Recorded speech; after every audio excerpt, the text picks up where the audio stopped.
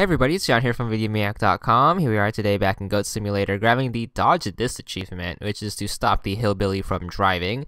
This is done in the level Goatsville. What you want to do first is go to the foresty area and grab the boulder behind the picnickers. We've already shown you this in that achievement guide where you use the boulder to knock down the picnickers' party.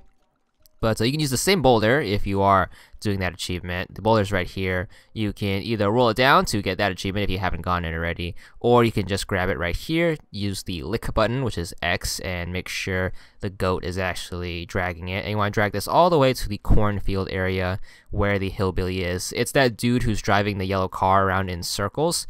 But anyways, just want to bring this over here. Careful for these cars, because if you hit it with the boulder, they will explode, which is a huge pain. Also, the boulder tends to get stuck on the bush right here, so you might want to go around the tree just to be safe, or do some jumpies. But then again, that could happen where the cars do explode. But once they explode, they won't explode again, so you can just take the boulder over.